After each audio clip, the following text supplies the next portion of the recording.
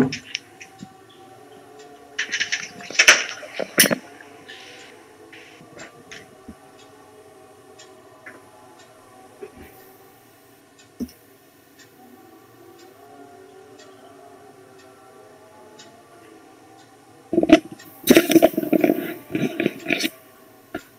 evening, everybody. Welcome to this evening episode of Pursue. And this is Pursue 12.0, Respiratory Pathology, and we are streaming live from UHS Southampton, UK via Kolkata. We have a very special person to speak on the topic and a very special person to moderate. I would like to introduce the moderator. The moderator is Dr. Amanjeet Bal. She is an MBBS MD DNB. Presently, she is a professor in the Department of Histopathology, Pgimer, Chandigarh. She also has a master's in molecular pathology and genomics from Barts Cancer Institute, London. With her interest in lung pathology, breast and lymphoma, with more than 250 publications in international and national peer-reviewed journals. She also was awarded the Commonwealth Scholarship, the V.R. Konarkar Award, and also the Dr. Reddy's Lung Oration of ISSLC 2018. So I would request Dr. Amanjeet Pal, ma'am, please take over and introduce the speaker and the topic and moderate the session from here, right? Thank you, Dr. Nadeem, for these kind words, and good evening all. So it's my privilege to introduce Dr. Sanjay, who is not a new face to you because you have already heard him twice in the past 2 months. He is an alumnus of Pgimer Chandigarh. He joined his junior residency in 1996 and did a part of his senior residency in PGI only. After that, he joined as a consultant histopathologist in University Hospital, Southampton, UK. His areas of interest are thoracic, lymphoreticular, head and neck pathology, and autopsy pathology. And he has a lot of non-academic interests also, so which I won't talk about here. So it's a privilege to hear to you, Dr. Sanjay, on overview of mediastinal pathology, case-based approach. Over to you, Dr. Sanjay. Thank you very much, Dr. Aman, for those kind words, and Dr. Nadeem for giving me this opportunity. It's a pleasure and privilege.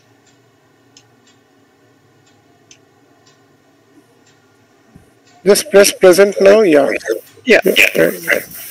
Please confirm once you see Dr. Nadeem. Yeah, fine, absolutely perfect. Please start. Okay. So, good evening, everyone. And I'll be starting a case-based seminar on mediastinal pathology. So, a bit about the outline. So, I'm not talking too much on theoretical aspects of mediastinal pathology. There are so many good textbooks about it. So these are all cases from my routine practice. Obviously, I can't include all examples because of brevity of time.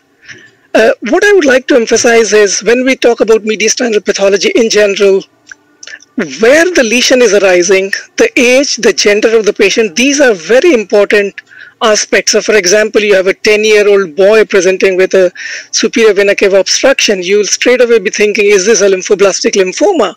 Or a young woman with an anterior mediastinal mass, your differentials could be, is it Hodgkin lymphoma or a primary mediastinal B-cell lymphoma, and so on and so forth. So I'll focus on morphology and elucidate the role of immunohistochemistry in these cases. This is a very nice diagram. This is from Jogai and Ackerman's Surgical Pathology. All of us are very familiar with this book. It basically encompasses almost everything that we see in mediastinum, more or less. So, within the superior and the anterior mediastinum, we tend to see thymic lesions. We can see lymphomas, thyroid pathology, which is having a retrosternal component, germ cell tumors, paragangliomas, and other soft tissue tumors. Posterior mediastinum, almost always you tend to see more of either the cysts or the neurogenic tumors, and middle is a combination of cysts and malignant lymphomas. So I often emphasize this to the trainees, that where the lesion is coming from, the location of the lesion based on CT scan or other imaging modalities is very crucial, as well as the age, as I have just mentioned. So what we'll do is we'll start with thymic tumors. Approximately 25% of my talk would contain a description of various thymomas and a few pitfalls and immunohistochemical findings. So very briefly about the 2015 classification, you have the type A thymoma, then you have type AB, B1 to B3, and then you have thymic carcinoma with various subtypes. Now, in type A thymoma, you typically tend to see bland, spindle-shaped cells. There are very few lymphocytes in the tumor. That's a very important clue to the diagnosis. There is another entity known as atypical type A thymoma, which can show hypercellularity, slight increase in mitosis or necrosis. So that is something to bear in mind. Now, with the thymic examples, I have not given too much detail as far as history is concerned, except in a few cases. So for example, in this one, all I have got for you is an interior mediastinal mass in a 65-year-old male.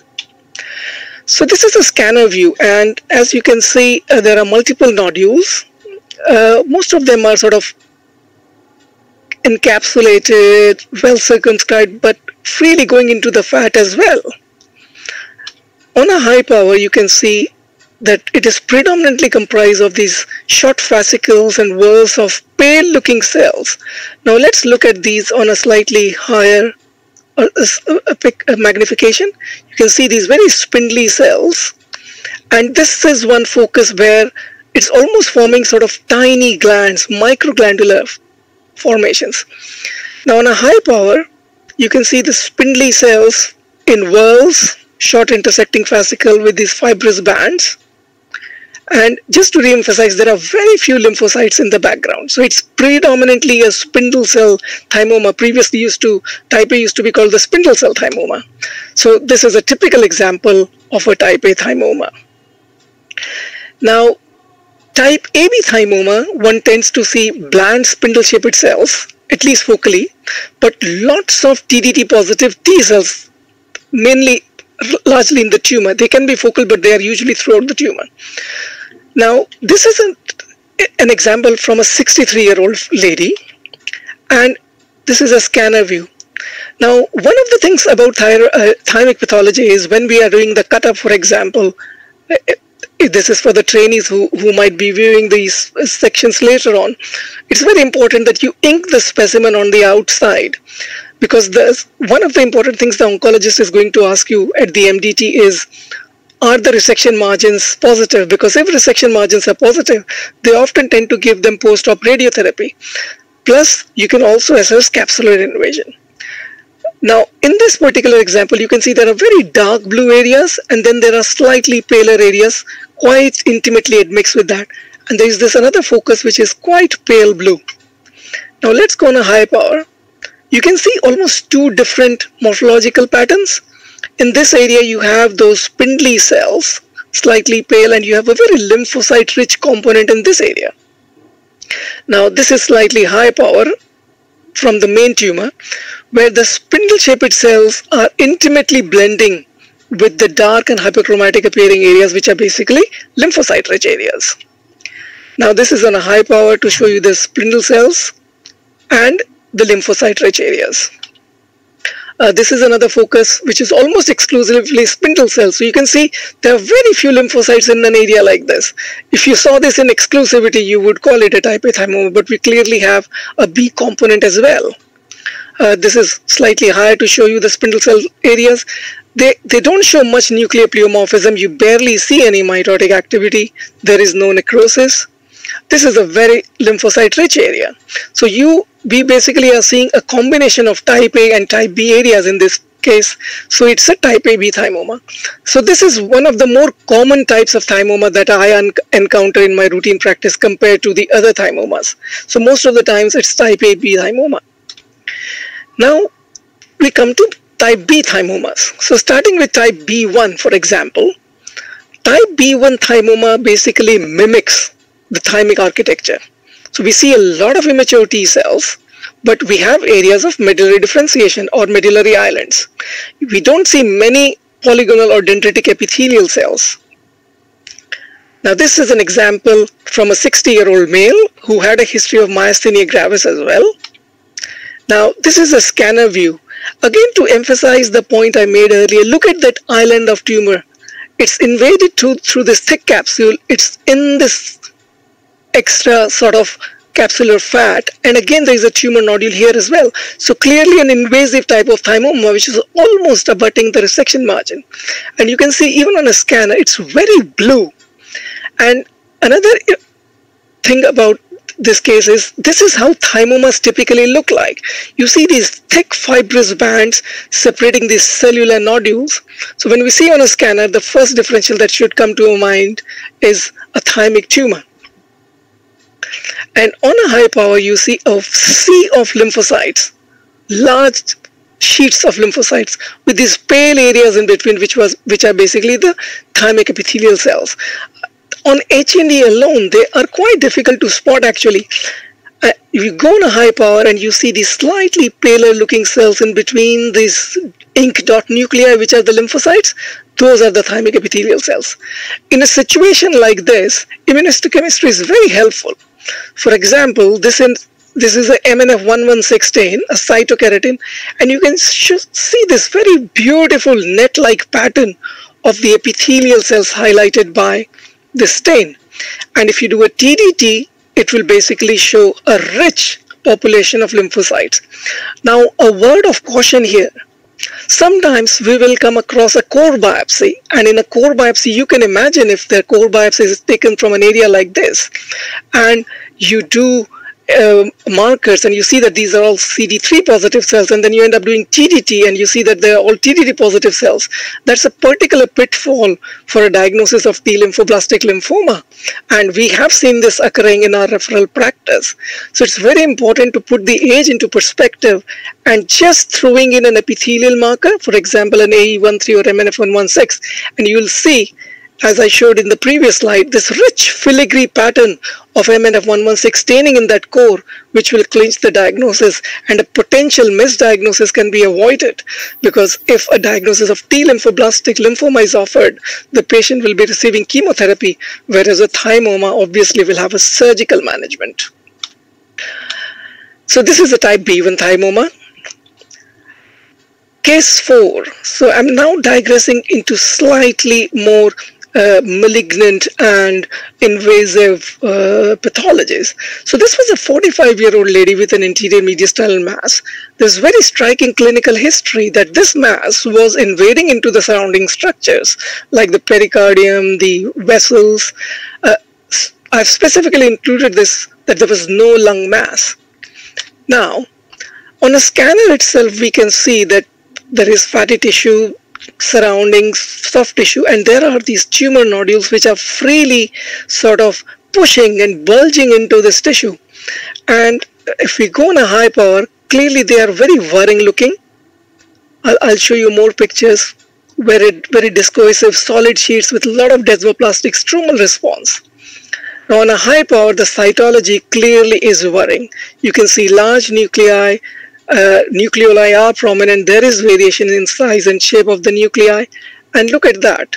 So you have got nuclear pleomorphism with prominent nucleoli. So clearly it's a very malignant looking process. Now this is in the thymic context, a thymic squamous cell carcinoma. We can have a variety of carcinomas in the thymus. Common ones we see are keratinizing and non-keratinizing squamous cell carcinoma, but there are other variants which are elucidated in the second or third slide. So the important thing here, I'll show you a case which was a particular pitfall from my practice in a minute. Now, this is another example of a particular variant. This is from 7-8 years ago. So this lady was 63 years old, and she presented with this particular neurological problem, opsoclonus myoclonus.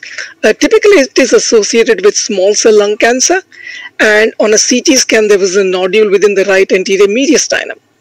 Now the clinician said, could this be a thymoma, and was there a link between this and the opsoclonus myoclonus by any chance? Intraoperatively, they found a 20 millimeter nodule which was overlying the pericardium anterior to the right phrenic nerve. And this is how it looked. Now on a scanner, you can see slightly demarcated, very thin capsule. It's almost abutting the margins here. And very blue looking tumor, anastomosing islands with dark areas in between. And what are those? So we can clearly see this almost syncytial pattern of tumor with intervening lymphoid component, which are lymphoid follicles, actually, some of them. And let's look at the morphology on a high power. Very vesicular looking nuclei with cherry red nucleoli. It doesn't project very well, unfortunately, for some reason on this slide, but they are very eosinophilic nucleoli. Now, if you saw this, something like this in the nasopharynx, you have got only one diagnosis. Is this a nasopharyngeal carcinoma or a lymphoepithelioma-like carcinoma? This is the first time I had actually seen this. Opening up the books and you get an answer very soon what it is. So again, another high power to show this syncytial pattern of tumor with lots of lymphocytes in the background. Now, a few words about immunohistochemistry in a situation like this.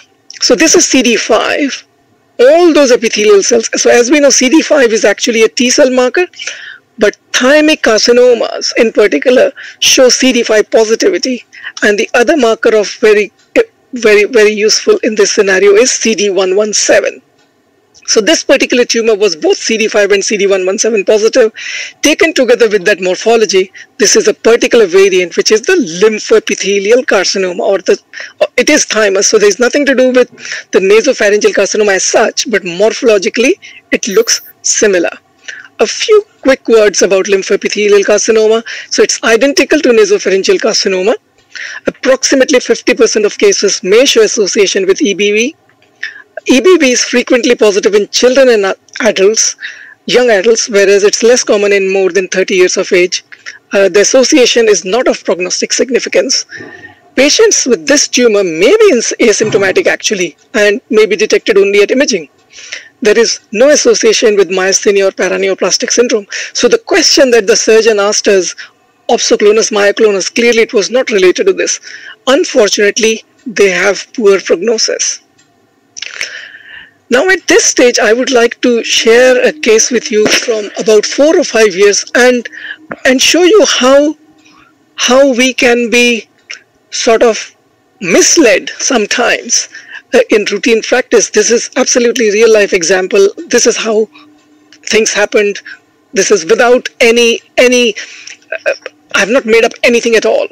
So this was a 51-year-old helicopter pilot who presented with progressive shortness of breath and weight loss. The CT scan showed a mediastinal lymph node enlargement. They sent us they couldn't do a core biopsy, so they thought, let's take him to the theater and do a frozen section. And the question was, is this lymphoma or is this something else? Now, this is how the frozen section looked like. So you can see dense eosinophilic stroma in the background, and you have got very crushed looking cells. You can't make out the morphology very well. Could this be small cell? Maybe. But then you come across areas like this, where you can clearly see there is lots of cytoplasm, and the most closely it mimics is almost like a squamous pearl there, for example, keratin. So I thought this was probably a squamous cell carcinoma. So this is exactly what happened between the surgeon and myself on the telephone. So I said, can you tell me more? He said, okay, it's in the anterior mediastinum. So because I saw that sort of features, I said, could this be a thymic mass? And the surgeon said, yes, it could be. I said, oh, just to make sure, you're not dealing with anything in the lung here, are you? Because this could be a lung metastasis. But he said, no, lungs are absolutely fine, absolutely isolated anterior mediastinal mass. Now you take that into consideration, and I said, okay, this could be a thymic carcinoma from this could be a squamous cell carcinoma rising from the thymus, but I'll stop there. The important thing from your point of view, it's not small cell, it's not lymphoma morphology. Let's wait for immunohistochemistry and then we take it from there. And the surgeon closed the patient and I came back to the lab.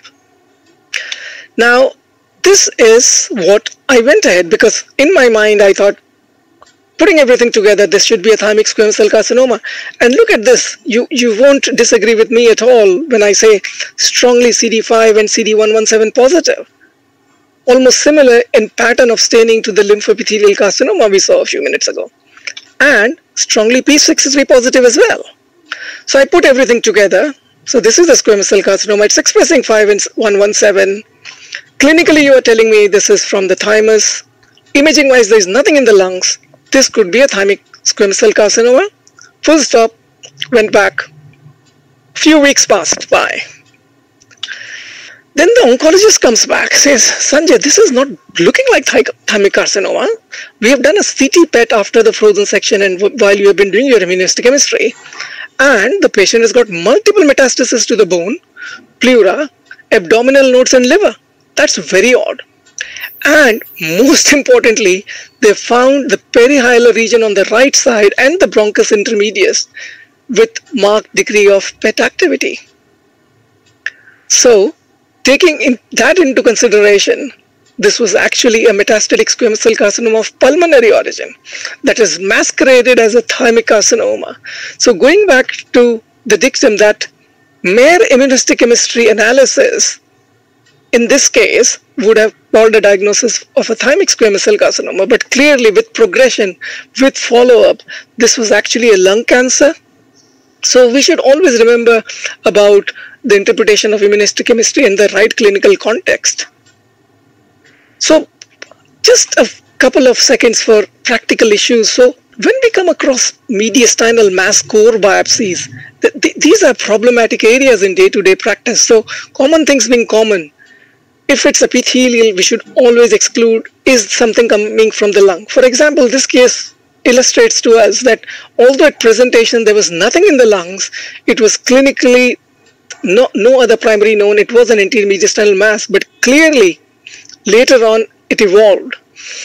And IHC itself is not the know-all and be-all phenomena. So we have to put everything together, and close clinical, radiological and pathological correlation is very important. Now one may ask, oh, hang on, it's a metastasis, it's the metastasis. I thought, what's the take of the oncologist? And the oncologist said, hang on, primary thymic cancer, carcinoma with metastasis from somewhere else, the chemotherapy regimen is completely different. So we will take that with a pinch of salt. So we would want to know as far as possible what the accurate site of the origin of the tumor is. Now, a couple of slides to just illustrate a few practice points, mainly probably for the trainees if they are viewing these slides later. So type B1 and B2 thymomas are by definition both lymphocyte-rich tumors. They maintain thymus-like architecture and cytology in B1 thymomas. B2 thymomas, of course, show more number of polygonal epithelial cells. B3 is a very lymphocyte-poor thymoma. I'm afraid I didn't have an example offhand to click pictures, otherwise I would have shown you. And a good clue is B2 thymomas often look very blue on H&E staining because there are so many lymphocytes. B3 thymomas often look pink because they are mainly epithelial with not many lymphocytes in the background. This is an important thing. So this is from the recent guidelines that have come out. So sometimes we will come across situations where it's difficult to distinguish B3 from a thymic squame, and the dictum then is, if a tumor with B3 thymoma morphology shows focal expression of CD5 or 117 or shows lack of TDT positive T cells, the important thing is, if on H&E the tumor looks more like type B3 thymomas, one should favor that. Whereas if it's clearly looking like a thymic squame, it should be favored as a thymic squamous cell carcinoma. So if we go back to the first, second or third example which I showed in the young lady with an invasive tumor, there was no doubt in our minds that that was an invasive squamous cell carcinoma. So in a case like this, we wouldn't think of thymomas. I'll just go back for a few slides just to recapitulate which case I'm talking about. So for example, this one. So with this sort of morphology, we wouldn't think of a type B3 thymoma at all because it's clearly very invasive. Cytologically, it is malignant. It looks like a squamous cell carcinoma rising anywhere else. Okay, so let's go back. And yeah, this is one of the in the last 5-6 years this has come up. When we are reporting thymomas in surgical pathology, unless this is a type AB thymoma, the other thymomas we should give a component. So for example, we would say 70% B1, 20% B2, 10% B3. It's important to give those components, almost similar to how we report lung pathology. And what has happened in the last 5-10 years or so, or maybe a bit longer, that we don't call them benign tumors at all, because almost all major thymoma subtypes clinically behave aggressively, and they should not be called benign. So this is the TNM 8th edition about the staging. I think I'll skip this in the interest of time because this should be freely available in most of the textbooks. So at this point, I'll take a pause. If there were any questions, Dr. Aman, from anyone, I'll be happy to entertain. Yeah, thank you, Sanjay. So there are a lot of, key learning points here, especially CD5 and CD117 positivity, because we rely too much on these two markers for differentiated primary thymic versus metastasis from lung, for squamous cell carcinomas. So I think it's more of a clinical correlation is a must. But even, sometimes clinicians are not very sure the mass is mediastinal or it's going into the lung, or from lung it is coming to the mediastinum. Exactly. That is the biggest problem. I remember in I think it was 2013 at the Pulmonary Pathology Society meeting in Grenoble in France, and Anya Rodin from Mayo Clinic was presenting thymic tumors, and I ended up asking after the presentation, how do you distinguish on core biopsies if you see a squamous cell carcinoma from a primary thymic? And she said the same thing as you are saying, Aman, that it's entirely clinical pathological. And that case, I'll never forget that case of that pilot. I mean, he's since died, unfortunately, where it was so, I was so persuaded by that CD5 and CD117, and because there was nothing in the lung, but in the course of events, it transpired that it was lung. So I always think, as the professors in PGI used to teach us, common things being common. Thank you. So we have two questions. One is from Dr. Bala Murugan. He said TDT positivity on core biopsy. So LBL versus type B1 thymoma, how does pattern of CK positivity helps? Yeah, so a very good question. So if you do a cytokeratin, the very fact that you are seeing epithelial cell positivity in a core biopsy in a background of TDT should absolutely clinch the diagnosis, because in a pure lymphoblastic lymphoma, that is very, very uncommon to see. Second thing is, you would, as I said at the first or second slide, the age of the patient. When it comes to thymomas, you would not see in that age group where you are thinking of a differential between a lymphoblastic lymphoma and a thymoma. So once you see epithelial marker positivity, you are going for a thymoma. Right. So Dr. Pulkit says post-chemotherapy thymic hyperplasia, is it also a pitfall?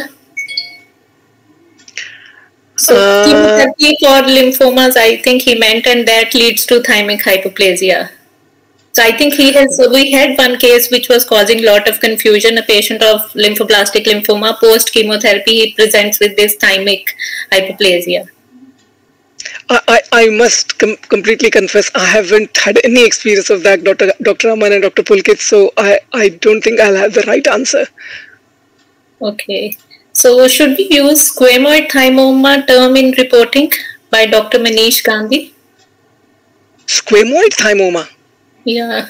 Oh, I must say I haven't come across this squamoid thymoma. No. I think with this term is not used. So use subtype thymomas, or you say squamous cell carcinoma arising in a thymus, right? Yeah, absolutely. So if we can locate the site as thymic, then I would say thymic squamous cell carcinoma, then subtype it keratinizing, non-keratinizing, basaloid, lymphoepithelial, mucoepidermoid, then give the subvariant. But I must say, I mean, we see a lot of thymomas, but thymic carcinomas we don't see very often. How is your experience, Dr. Aman? No, extremely rare. And moreover, we have more of a B1 and B2 thymomas, and we don't find AB more frequently. As you said, you see more AB in your practice. Do you see more resections, Dr. Aman, or do you see more core biopsies? Core biopsies and few resections. Okay. Because, and Dr. Manish has again asked, if no capsular invasion, does B1, B3 behave differently biologically? Yes, good point. B3 is slightly worse than B1. That is one of the reasons why the WHO also came up with this subcategorization of giving the percentage. So B3 behaves more aggressively than B1. That's the whole point of distinguishing B3 from thymic squam as well. So yeah, B1 is much better. It's almost resembling or recapitulating thymus. But ultimately, invasion and margins are the single most important features that the oncologist would be asking. Yeah, agreed. Dr. Bala, again coming back to, can native thymic epithelial cells come in lymphoblastic lymphoma core biopsy?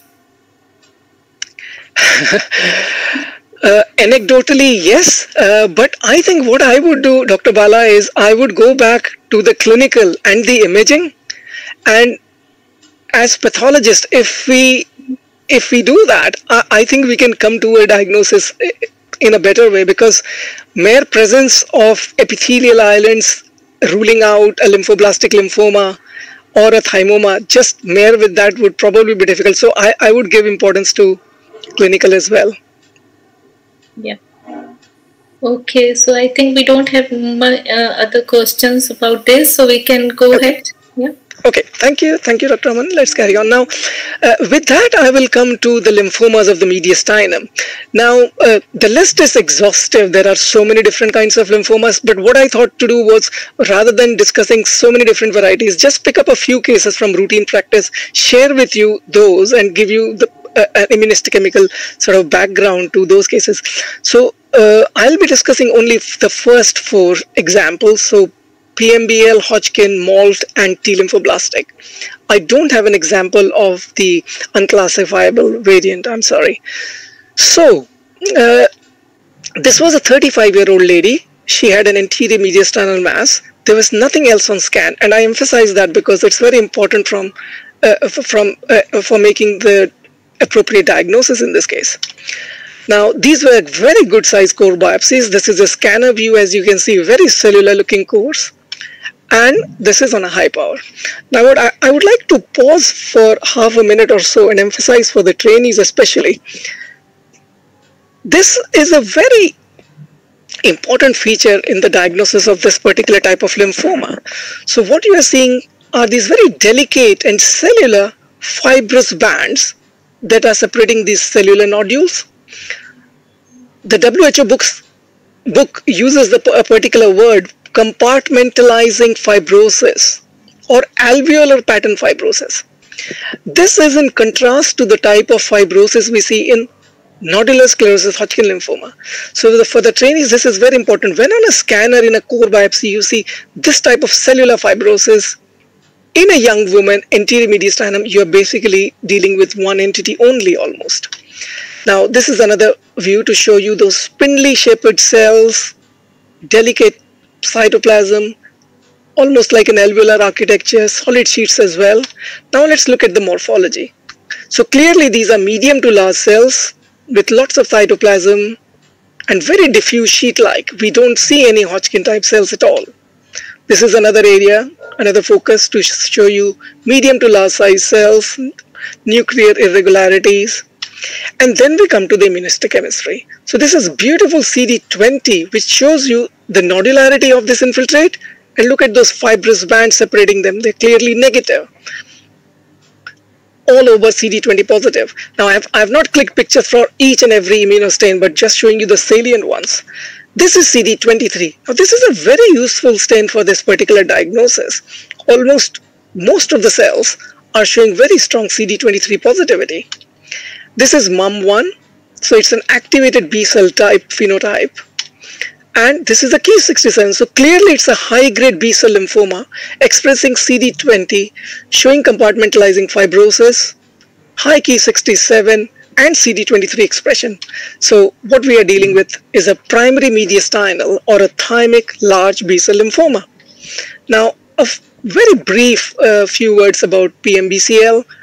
Usually young adults. Most of the cases in my practice I've seen have been females, rather than more than 2:1. I think I can't remember the last time I saw a PMBL in a young man. Anterosuperior mediastinal mass is where this is located. It frequently invades the adjacent structures. Now, one very important point about the diagnosis. If we see that there is disease elsewhere, like nodal involvement or below the diaphragm or bone marrow involvement, This is DLBCL systemic type, which is involving the mediastinum. We don't easily make the diagnosis of PMBL because that's a completely different entity. So when we are offering this diagnosis, obviously the histological features would be typical. It's always important to go back to the clinical. Now one may ask, could PMBL not advance? Yes, it can, but the predominant disease and the gender and the localization is very important in diagnosis. CD30 is another very good marker. It's positive in more than 80% cases. But what's different between CD30 staining here and, for example, in anaplastic large cell or Hodgkin is the pattern of staining is very weak and heterogeneous. Like you'll see some cells which are strongly positive, others which have a bit of a sort of wishy-washy stain. You're wondering is it positive or not, that sort of thing. CD23 is very important. So up to 70% cases are CD23 positive. So when you see this combination of findings taking together the clinical information, you can arrive at that diagnosis. Now, I'm contrasting that case with this one. This is from recent files. So 22-year-old lady, anterior mediastinal mass. Unfortunately, she had a core biopsy which just showed fibrous tissue. So the surgeon said, oh, we don't want to be subjecting this patient to so much of trouble. Can we do a frozen section? Just tell us if it is adequate and we'll stop. So they sent us a frozen section. Now, this is how the frozen section looked like. So it was pink blue, but there was lots of good chunks of tissue. Now, all I could say was, it is probably a lymphoma on frozen section. So the important thing was the surgeon asking, are you satisfied with the material we have sent? I said, yes. Can you make a diagnosis on paraffin? I said, yes. And we'll stop there. I must be honest, I didn't go ahead and make a definitive diagnosis of what type of lymphoma this was. It did look lymphoma. I said, it doesn't look like an epithelial malignancy. She's 22. Stop. Let's wait. Now, you can see this particular case actually. There's a lot of crush artifact which makes it quite tricky. So there are these fibrous bands and then there are these cellular nodules. Now, going straight away on to a high power, you can see scattered eosinophils in the background. Some of them have degranulated. And then you see these slightly larger cells with histiocytes, small lymphocytes, and plasma cells. Now, with sort of careful looking, maybe a few cells which could just fit in with lacunar cells, but that's about it. Now, the beauty of cases like this is how gratifying the immunohistochemistry can be. Because taking together everything, you're thinking of one diagnosis here. You're thinking of, is this nodular sclerosis Hodgkin lymphoma? It's clearly not a PMBCL because those sclerotic bands and the cellular components are completely different. This is CD30. And for the trainees, it's very nice to see this perinuclear Golgi region dot positivity of CD30. Very, very interesting. If you see this, you are home and dry. And this is CD15. Again, very nice and strong positivity. Often you see CD15 maybe less intense than CD30, but that's fine. What I often tell my trainees is when you are looking at a CD15 slide, always go on a high power hunting for cells because sometimes you may see very weak, faint granular positivity in occasional cells, but that should still be taken into account. Obviously, these are LCA negative. Now, quick word about PAX5 or BSAP. It's a B cell marker, but what happens in Hodgkin lymphoma is the intensity of staining is slightly a tone dimmer than the strong positivity we see with B cells. And that's a very useful clue, especially when we are dealing with core biopsies and we are wondering, is this Hodgkin or not? And you are having a slender core, you are running out of tissue. LCA negativity with PAX5 positivity of this type with a 30 and 15, you can clinch the diagnosis. So this is basically classic Hodgkin lymphoma nodular sclerosis subtype. Quickly, to show you another example, just to give you a contrast of how within a couple of weeks you can have cases which are so floridly different. So this is from more recent, like the week before last, 20-year-old male, anterior mediastinal mass. Clinically, they said, this is lymphoma, but tell us what type of lymphoma this is. Very cellular, nice, chunky fragments. There is no crush artifact or anything compared to the previous case. And again, look at those sclerotic bands at the edges. And here we are spoiled for choices. You've got so many cells, those convoluted nuclei, some binucleate, multinucleate cells. And look at the beautiful immunohistochemistry pattern. So this is a CD30. almost every single Hodgkin cell has been highlighted by CD30. And look at the CD15 as well. This is showing the perinuclear dot-like positivity as well. So with this sort of morphology, this immunohistochemistry, you are home and dry, and it's another example of classic Hodgkin lymphoma. With that, we will just digress a bit, because this is a 73-year-old male, and the imaging and clinical diagnosis was of a thymoma. And I must admit, this is the only example I've seen in a resection. So this is a scanner view, and there are a few points which I would like to bring up here. So if you remember all the thymoma examples that we have seen, those were lobulated masses separated by fibrous bands, very sharp delineation. But what's happening here, you can clearly see fatty tissue at the edges infiltrated by those blue cells. There's no clear demarcation.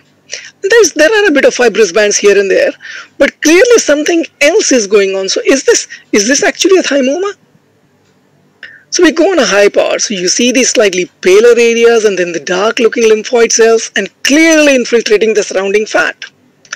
On a high power, the things start to get a bit easier. Those are not thymic epithelial cells. Those are atypical lymphoid cells which are so closely admixed.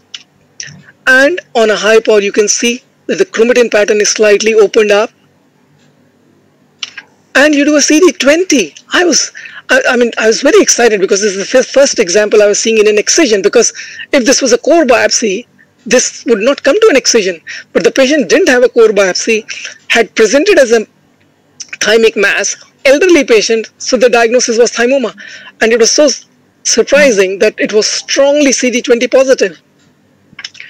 Excuse me. And this is a beautiful stain here. This is an MNF116. And what it highlights is, nicely brings up the thymic epithelium. So you can actually see and pinpoint that this lymphoma is arising from within the thymus. And then you see the other stains, BCL6 basically picking up the residual germinal centers, CD10 is largely negative, and Ki67 overall low, just picking up the germinal centers, and that is the clincher. So that's a kappa, which is showing pale, maybe some plasma cells, but otherwise negative. And look at that lambda. It's strongly positive. So this is an extranodal marginal zone lymphoma of the thymus on a resection specimen, which I found was very unusual, because had this patient had a core biopsy, we would have got the diagnosis, but the surgeons and the clinicians were convinced that in an elderly man, this was an intermediastinal mass and likely to be a thymoma. So a very nice example, the only example of resection I've seen. With that, we take a slight twist that we are dealing with a 12-year-old boy. And often, I'm sure as pathologists, we would have come across this situation when things become urgent, Burkitt or lymphoblastic and this sort of thing. So this was a biopsy that landed up on a Thursday evening. Now, we don't tend to work on a Saturday and Sunday here, fortunately. It's a weekend. And the oncologist was banging on, can we have an H&E diagnosis by Friday end, Friday close of play, and we can treat the patient? So there was a lot of rush. Obviously, it's a core biopsy. A very blue looking core in a 10-year-old. So going back to Dr. Bala's question, let's deal with this case. So I think it's not the best section in the world. It's quite thickly cut, so the morphology is a bit difficult, but you can see a very diffuse infiltrate. So I've chosen an area where the cells are a bit more dispersed. Look at the chromatin pattern. Medium size, small to medium size rounded cells with very smudged looking chromatin. Another area. Obviously, again, if you just look at this in a completely different context, are you thinking of a small cell? But hey ho, we are dealing with a 12-year-old here. And this is CD20, completely negative. And this is CD3, absolutely strongly positive. And this is CD79A. Now for the trainees, I'm sure most of them are aware. So CD79A is a B cell marker. But in lymphoblastic lymphomas, even in T lymphoblastic lymphomas, you can see CD79 expression. It's usually not positive in every single cell compared to CD3, and you can see that there are negative areas in between. And this is CD10, often these are CD10 positive. And look at that TDT, that's absolutely clincher here. And that's the proliferation. So this was actually a T lymphoblastic lymphoma. So thankfully, before the close of play on a Friday, we were able to say that it looks blue. In the appropriate clinical context, this would be a T lymphoblastic. The oncologist was happy. He didn't wait for the immunos to come till Monday because nobody would do them on a Saturday. Went ahead, treated the patient on Saturday and Sunday. And so patient received the first cycle. And on Monday, we did the immunos. Tuesday, we told, yeah, it is T lymphoblastic. So with that, I think I'll take a pause for any questions on lymphomas. Okay, so nice cases, Dr. Sanjay. So I just wanted to ask, primary mediastinal B-cell lymphoma, if it recurs outside, like it shows infiltration in kidney, does it show all the immunohistochemical features which we see in thymus at the extra thymic site also? Usually, yes. It's a very good point, because from time to time when recurrence patients come back, somehow I have seen CD23 and CD30 retention in a similar way. Right. So, okay. Yeah, even in extra mediastinal sites, for some reason, it retains original immunohistochemical profile. But yeah, that's a valid point. Even the morphology also, right? That's morphology. Yeah, your point is very valid. In a nodal site, it will probably not show as good compartmentalizing fibrosis as you see in the thymus. That bit of morphology is mainly restricted to the thymus. So then it will be on immunophenotype that you have an activated B cell type, which will be MUM1 positive with strong CD23 and heterogeneous CD30. Now, obviously, the clinical history will be important, that you have a background diagnosis of PMBCL, and then you'll say that it's the same thing that is recurred. But yeah, that's a valid point. Okay. So Dr. Pulkit wants to ask whether Hans classification is applied to mediastinal B-cell lymphoma or not. Good point, Dr. Pulkit. We tend to see that these are usually IRF MUM1 positive, so they are non-GC type. But when it comes to bottom line, we are not saying it is non-GC or GC type. We just label it as PMBCL. So accurately speaking, not. Any experience with male IHC for primary mediastinal B-cell lymphomas? That's myelin and lymphocyte protein. So studies have shown, to differentiate from systemic DLBCL versus primary mediastinal. I'm afraid not, Dr. Aman. No, please educate us if you have. No, even we are not using. So literature says that this is very helpful in differentiating primary mediastinal from systemic DLBCL, which is involving the mediastinum. Okay. Yeah, good point. I feel quite strongly that so many of the things can be sorted if we have access to patient records and a good communication with the oncologist. Most of the time I have the oncologist on the phone saying, Sanjay, this we think is this. I see most of the times they are right, in the sense not that I'm saying I'm blindly believing, because the clinical picture is so striking with cases, with especially things like PMBL, almost always young women, almost always restricted site. Maybe it is because we are seeing early disease, and for example, in India, patients may present with advanced disease, and you are thinking, is it DLBCL with secondary mediastinal involvement, or is it PMBCL which has gone? Maybe that is one thing. Right, great. So please share your experience on gray zone lymphomas on core biopsy. Oh no, I'm afraid minimal. No, I don't think I will. I'll be able to do more there. When we come across situations like this, we sometimes tend to leave it a bit more open-ended, sometimes ask for a repeat biopsy, but it's a very tricky area. Thankfully, there are not many cases in my practice, so I don't come across that very often. Sometimes in mediastinal Hodgkin's lymphomas, the strong CD20 positivity in RSL sometimes causes confusion whether we are dealing with, Hodgkin's or something more than that. So I don't know how to deal with those cases. So I think it's better to give a bottom line that it probably represents a gray zone, so should be treated accordingly. So I think WHO still has those gray zone categories intact. Yeah, no, your point is valid, and we are 5 of us practicing here in Southampton, and sometimes we come across cases like that where 3 people are thinking A and 2 are thinking B.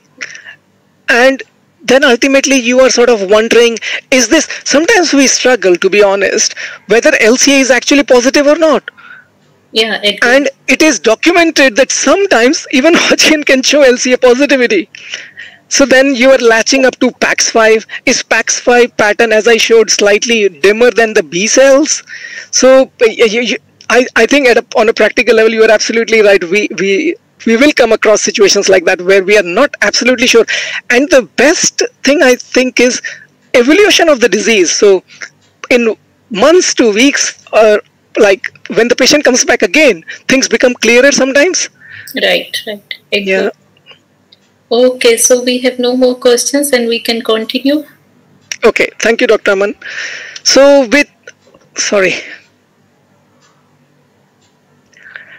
so with that, I'll move to germ cell tumors. I don't have a plethora of examples, so I'll be a bit restrictive, but just a few words.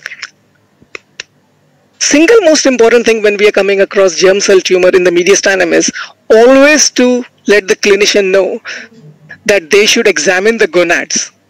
Is there a primary in the testis or the ovaries which is metastasizing to the mediastinum, or is it actually a mediastinal germ cell tumor? That's very important. All the varieties that we tend to see in the gonads, we tend to see here as well. The common ones we tend to see are seminomas, teratomas, yolk sac tumors. Mature teratomas actually represent a lot. Of the non-teratomas, seminomas 40%, non-seminomatous tumors 60%. 25% of all primary mediastinal tumors in children are germ cells. 15% of all mediastinal tumors in adults are germ cells. I have said that mature cystic teratoma is the most common, but I don't have a picture of it. I'm so sorry, because I restricted my slide seminar to a bit more towards the slightly more difficult ones. Serum tumor markers are very helpful. So when you make a diagnosis, if you put a rider that, okay, could this be correlated with the serum tumor markers? With that, I'll show you a few examples. So this was a 32-year-old male with an anterior mediastinal mass, and clinically they did a core biopsy thinking this was a lymphoma. And this is how the biopsy looked like. So you can see a lot of fibrous tissue in between, and there are these blue areas, but clearly they're forming some kind of structures rather than looking like sheets of lymphoma cells. Slightly on a high power. And look at that, absolutely striking. These rounded sort of structures, Schiller-Duval bodies, and these nuclei which are hyperchromatic with scant to moderate amount of cytoplasm. Another area very nicely shown. I always tell my trainees, if you are seeing things like that, always include in your armamentarium germ cell tumor markers. Now this is SAL4, and you can see how nice and crisply stained the section is. Almost every single cell is positive. This is MNF116. This is OCT34 negative. Alpha fetoprotein negative. PLAP is negative. CD30 is negative. So we are dealing with a yolk sac tumor. Again, I must confess that we don't see many examples. So these are isolated examples from my files. Quickly following that, another 41-year-old with a mediastinal mass, and this was clinically either a lymphoma or a carcinoma. And this gave us some problems. And here I would like to share with the trainees some of the problems we see in mediastinal pathology. Now, if you look at this on a scanner, you can see almost granuloma-like structures, isn't it? You see these spindly shaped cells. And look at that. I mean, spindle shaped cells, ill-formed granuloma, some lymphocytes in the background. So is it a non-necrotizing granulomatous inflammation? Look at that. Absolute, like fairly, to some extent, even compact. But when we look carefully, there are these cells in the background, slightly smudged nuclei. They are clearly large in size, and they are admixed with these background lymphocytes. This is another focus. Look at that. And they have this very delicate cytoplasm, nuclear prominence, and that should always worry you. Now, like there were 20-30 immunos that were done on this case, so I won't bore you with everything, but I'll show you the pertinent ones. So again, this is a SAL4, beautifully highlighting those cells. This is CD117. This is MNF116, clearly negative. CD30 is negative. And PLAP, is brilliantly bringing up all the cells. A lot of those are actually crushed cells. So on H&E, you can't even see that there were that many cells. But when you do immunos, all those cells get highlighted. So again, this is a seminoma. And the patient didn't have anything in the gonads and in the testes, basically. So this is a primary mediastinal seminoma. And this can be such an important diagnosis for the oncologist. Straight away, they can go ahead and treat it as a seminoma. Now, this is from a few years ago, actually. So 26-year-old male, again, clinically, this was lymphoma. And very crushed looking pink biopsy. And there are these smudged cells in the background. But here you can see they are large with sort of fibrillary or sort of very wispy cytoplasm, delicate cytoplasm. And again, as I showed in the first case, slight sort of hint of, is there granuloma formation? So going back to granulomas in core biopsies, so for the trainees, it's very important that you look at carefully, is there a cellular component in the background, and do appropriate immunohistochemistry rather than spending tissue for Zilils and PAs and Grocott. And look at this area again, there are clearly those very abnormal looking cells. And this is another granuloma. So granulomatous response in tumors is well known, very well known pitfall. And this is very nice PLAP, OCT34, CD117. So again, a nice example of mediastinal seminoma. So I think I'll skip because the break has come on quite quickly, so we can go for a few more and then. So now we take a complete sort of a different divergent route and go towards posterior mediastinum. Now, I don't have many immunos on these cases because a lot of them are based on morphology, so I will just talk about the immunos briefly.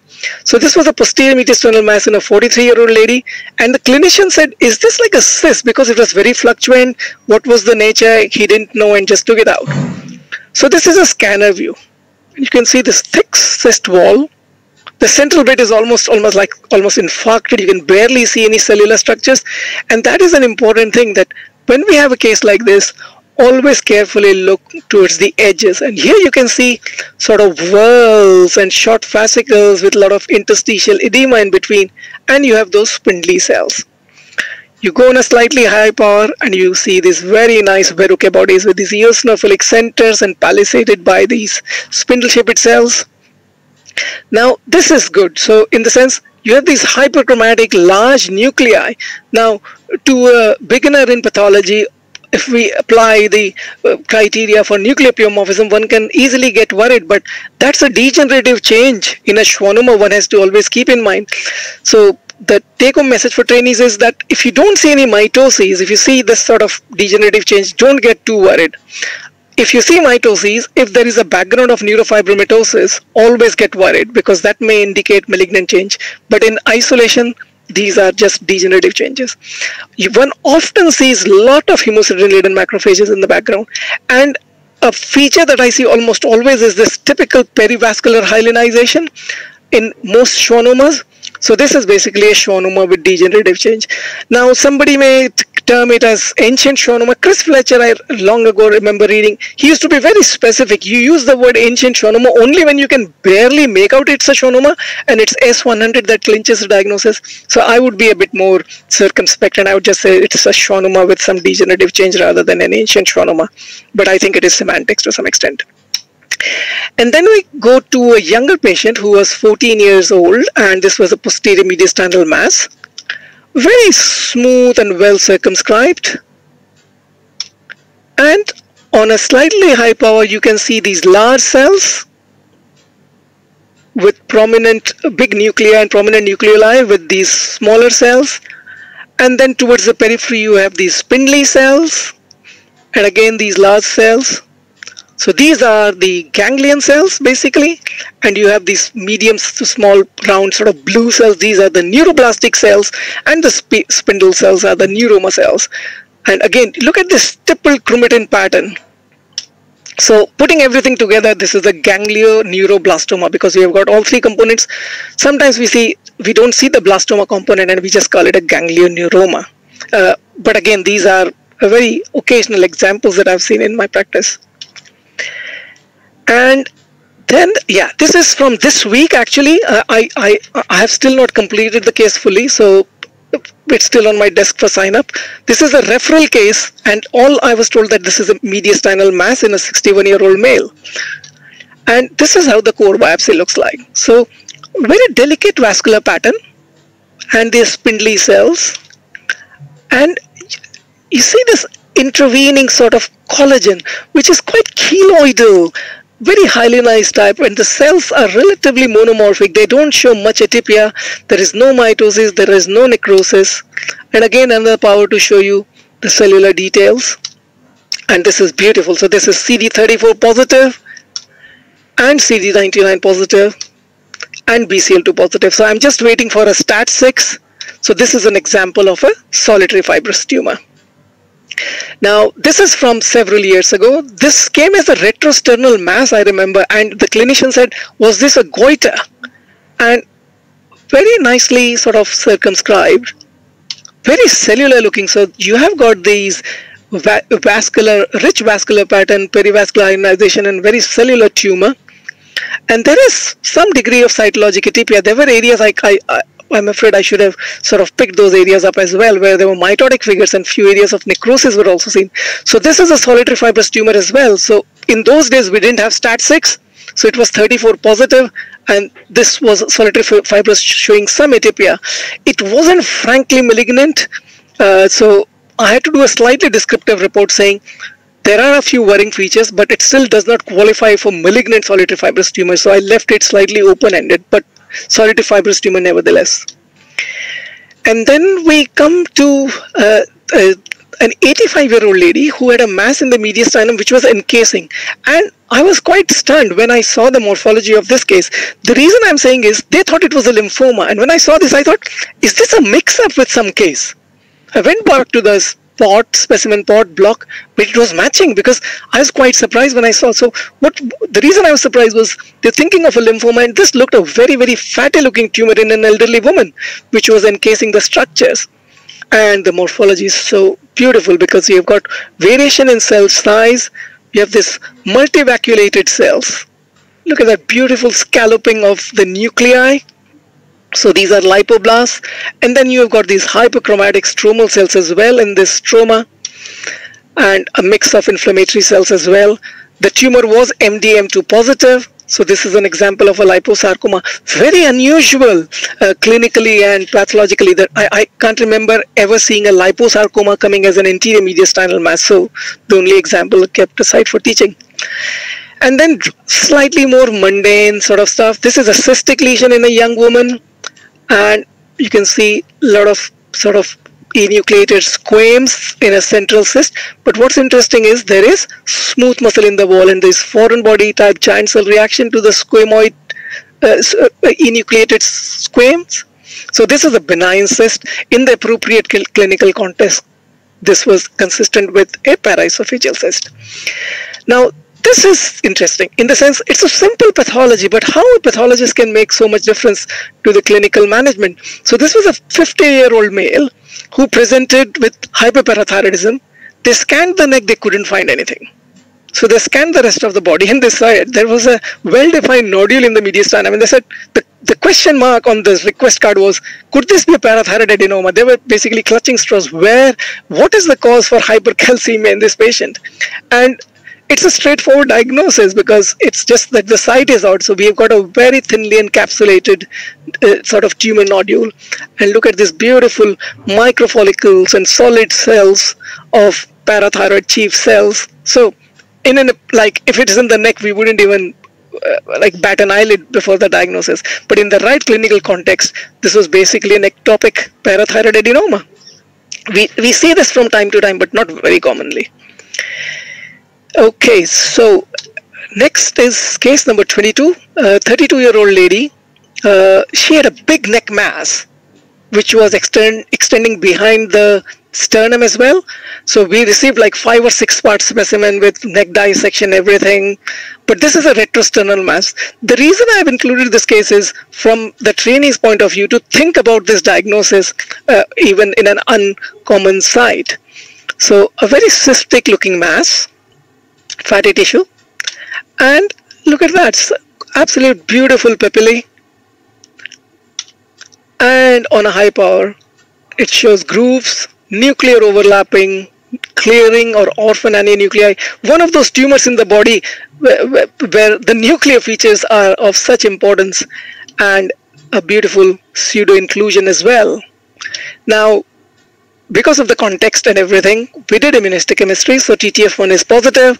So somebody may come up, okay, why couldn't it be a lung tumor with metastasis? So one of the important things that one can do is a thyroglobulin. So this is thyroglobulin, and obviously there's a lot of background colloid that is staining, but the cells are positive as well, so that clinches the diagnosis. So basically it's a papillary thyroid carcinoma. It's a straightforward case, but it's just that in the retrosternal area, we need to remember we can get colloid goiter, we can get ectopic parathyroid adenomas, we can get metastatic papillary thyroid carcinomas. So as trainees, it's important to remember those differential diagnoses in the appropriate setting. And that brings me to my final case. So this is from a few years ago, 52-year-old male, mediastinal mass. They had no idea what this was. So there was a very wide differential, and they sent these biopsies. So this is a scanner view, some fibrous sort of capsular tissue with a cellular tumor, a bit of crush artifact making it difficult to analyze. And then you have these sort of clusters of cells with this fibrous stroma. That's the best I could get out of morphology. So medium-sized cells, I would say, with mild nuclear pleomorphism. So the reason I included this case was for the trainees to emphasize on the immunohistochemistry. So this is CD34. I'll come to the clinching immunohistochemistry towards the end. And you can see how beautifully it's highlighting the vessels, but the tumor cells are all negative. This is AE13, an epithelial marker, so the tumor cells are negative. This is MNF116, another epithelial marker, again negative. This is HMB45. I wish I had an example for metastatic melanoma for the trainees, but I couldn't find out one at the right time. So when we are dealing with tumors where we can't think of morphology, it's always good to add melanoma markers. So this is HMB45, completely negative. This is TTF1. So we have a mediastinal lesion. It's always good to exclude. So these were all done in the same panel. And this is S100. And it's a beautiful stain because what it shows is these nice sustentacular cells around these clusters of tumor cells, beautiful nuclear staining and this wispy cytoplasmic staining. And that is the clincher of the diagnosis, that it's highlighting these sort of Zell-Bolin patterns or nesting patterns. And this is chromogranin, very strongly positive. And this is synaptophysin. This is so strong that you can barely see the cells. And similarly, CD56 is very strong. And Ki67 is very low, so it's almost like less than 1 to 2%. So this is actually a mediastinal paraganglioma. Again, the only example I've seen as a resection specimen we see sometimes in core biopsies. So that is it. And I'm happy to discuss and take things further. Yeah, thank you, Sanjay. I think it was all cases had some learning point. Maybe it's related to morphology or maybe it's related to IHC. So we have only one question. So the papillary carcinoma of retrosternal space which you showed, they are asking whether it was a tall cell variant or it was a conventional papillary carcinoma. It was conventional. For tall cell, the morphological features are slightly more worrying. This is a conventional papillary carcinoma. Okay, and probably for last case, they were saying whether it is angiosarcoma or not, the paraganglioma one, the difference. Yes. Yeah. Yeah, absolutely. So when I saw that on initial morphology, I did keep that, although morphological features were not typical, there were no necrosis, no mitosis, but that's a good differential. That's why I did a 31 and 34, and it highlighted the background vessels, but the tumor cells themselves were negative. But that's a good differential to consider in a case like that. And then the neuroendocrine markers basically clinch it. Yeah. So I don't see more questions. I just wanted to ask you your experience about small cell carcinoma of the mediastinum, especially when it is female and non-smoker, and you don't have any lesion in the lung. That's a difficult one, Dr. Aman. I don't think I must be honest here. I don't think I've seen a small cell in a non-smoker at all here. Yeah, I don't know. We are seeing, I mean, few, not very, I mean, maybe one or two. So, Really? these are females, these are non-smokers, and then they have done a mediastinal biopsy, and we say small cell carcinoma, then they are not agreeing to it because. Oh my goodness. Yeah. Really? Yeah. So I don't know what to do about that. I think probably they are treating these patients as small cell carcinomas with the lung protocol. Do they have the other clinical features like a lot of mediastinal disease? Everything else matches a small cell of a smoker?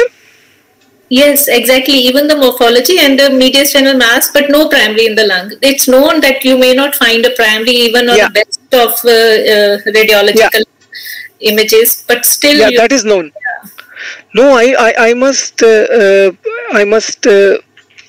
confess that no, non-smoker and no, I have no experience at all. Okay. So there's one more question. When to suspect nut carcinoma on core biopsy? Should we do nut IHC on every patient, young patient with epithelial malignancy?